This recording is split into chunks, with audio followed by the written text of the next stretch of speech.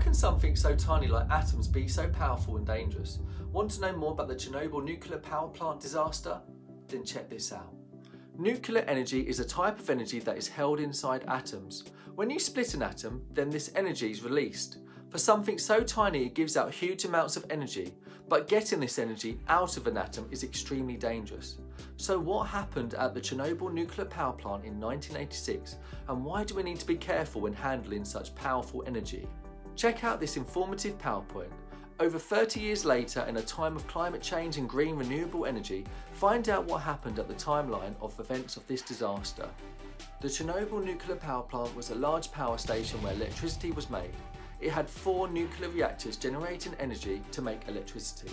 However, on Saturday the 26th of April 1986, a safety test went wrong in reactor number 4, causing a massive explosion that detached the cover, releasing harmful radiation into the atmosphere.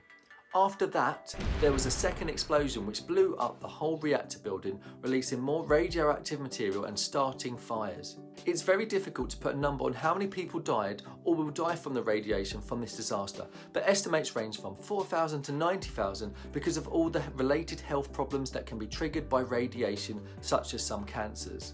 Use the information on the PowerPoint to create a fact file poster.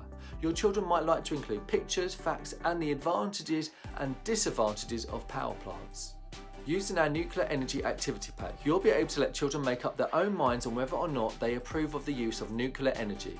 Start by showing your class the PowerPoint filled with useful information, advantages and disadvantages. From this point on, you can ask your class to be split in teams of those who approve of nuclear energy and those who do not.